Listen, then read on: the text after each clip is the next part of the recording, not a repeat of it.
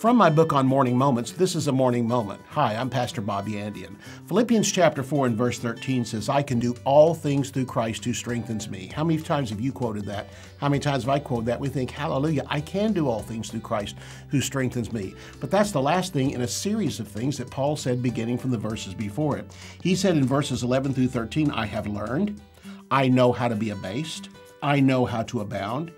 Therefore, in all things I am instructed, therefore I can do all things through Christ who strengthens me. He basically said there's 4 times more input than there is output. I can do all things through Christ who strengthens me is backed by 4 times of hearing God's word before we ever become a doer of the word of God.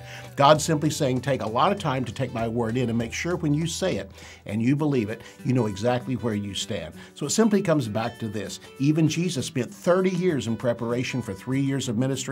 Perhaps we need to put a lot more time into our preparation before we open our mouth or even put our faith out there so we absolutely know what we're trusting in. Have a great, great day.